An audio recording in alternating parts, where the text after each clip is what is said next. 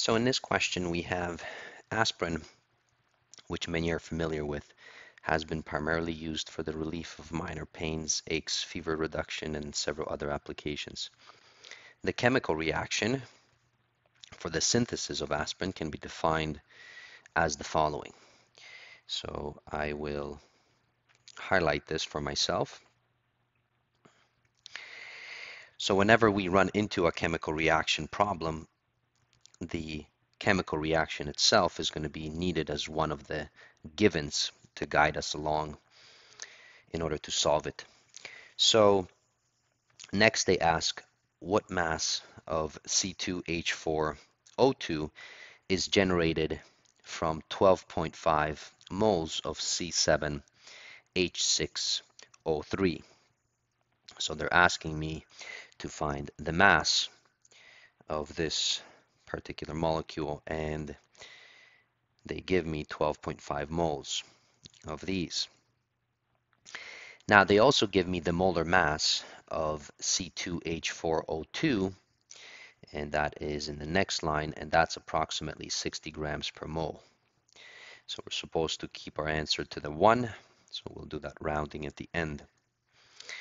All right, so I am solving for mass, and let's now write all the givens. So here I will write down my givens. Whenever you are dealing with a chemical reaction problem, I like to write as my first given the chemical reaction itself. So that's going to be my first given here. So C7H6O3 and so on.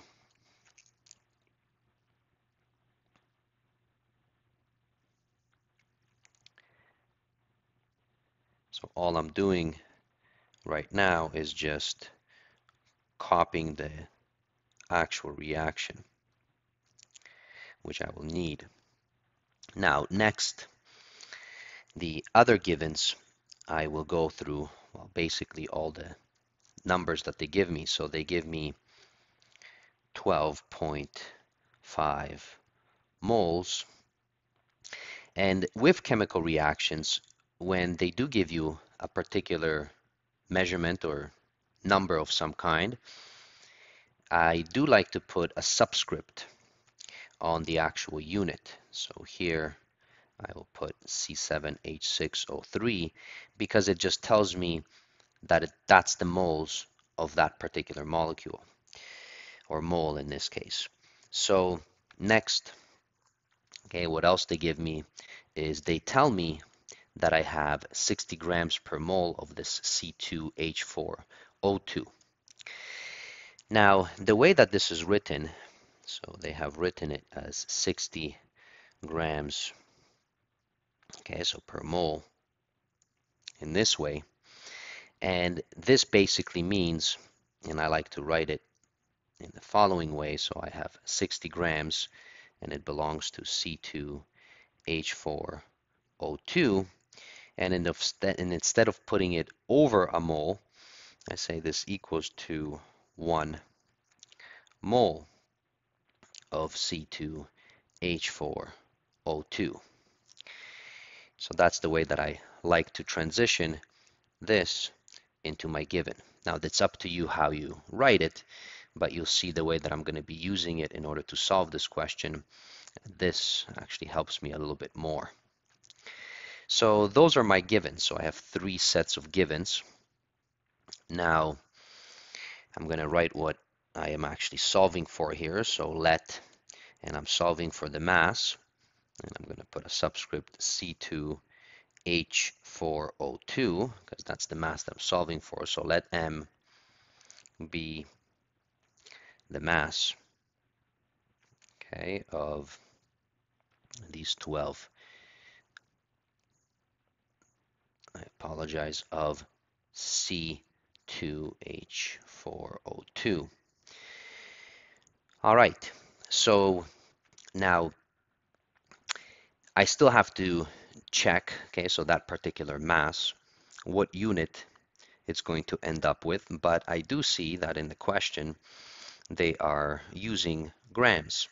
So remember that for kind of chemistry type questions with mass, we either have our mass in atomic mass units or in grams.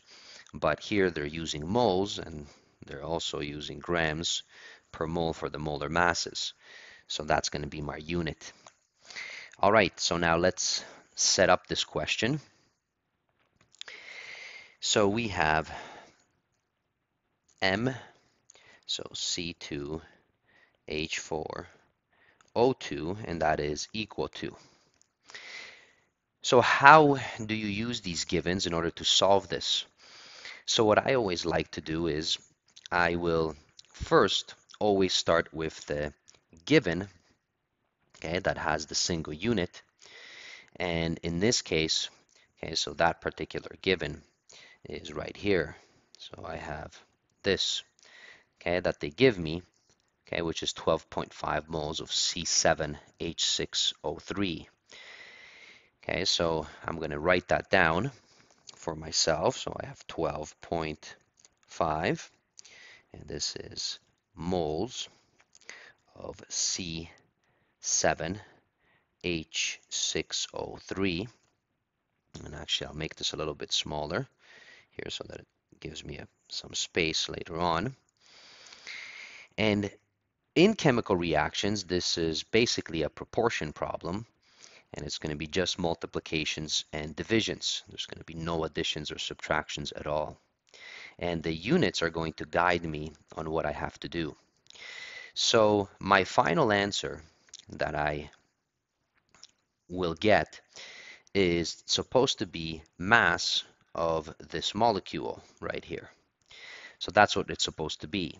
So I want my answer to be in grams of C2H4O2. Now, clearly that's not what I have with this first given. So now I'm going to use the other givens. Okay, so I'm going to multiply, and I want to get rid of. Okay, so what I like to do is I want to get rid of these moles of C7H6O3. So how do I get rid of it? Well,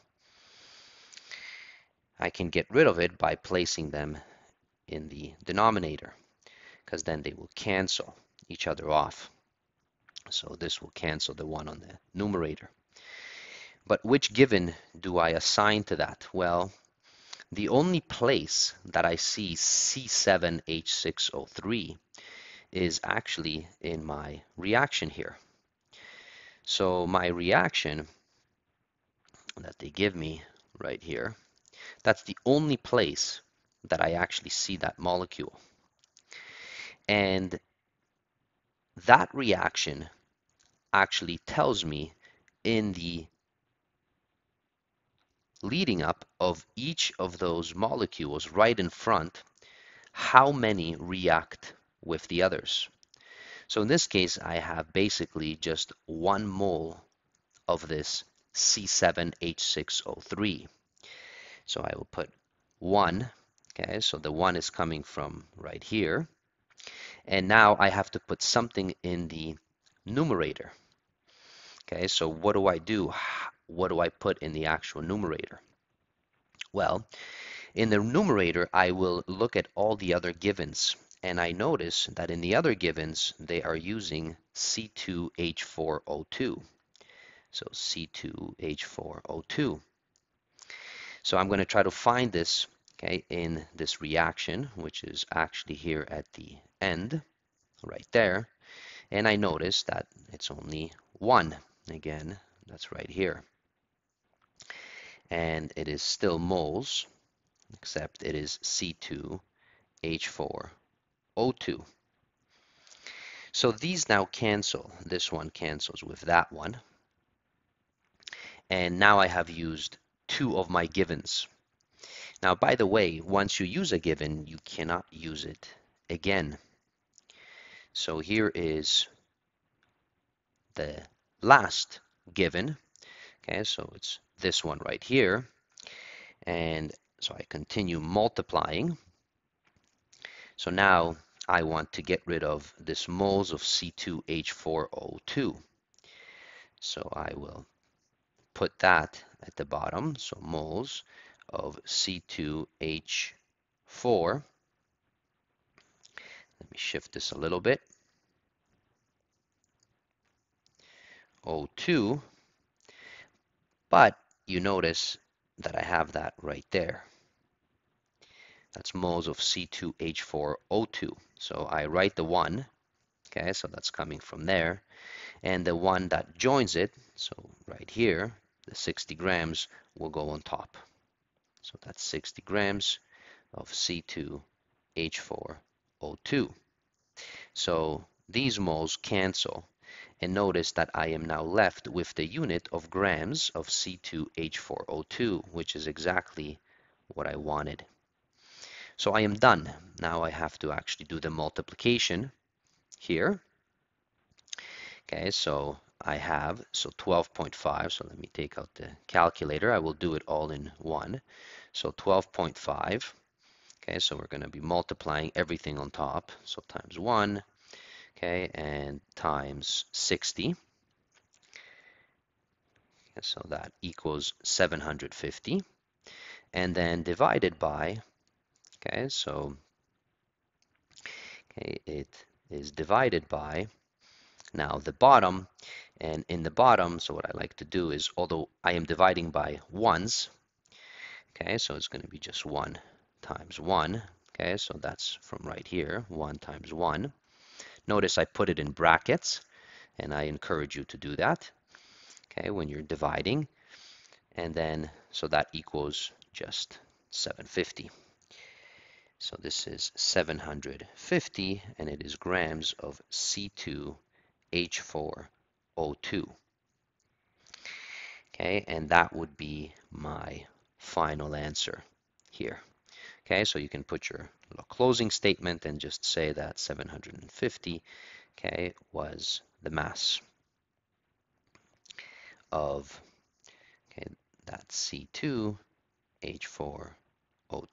that was generated. All right. Thank you for watching. I hope that you found this useful.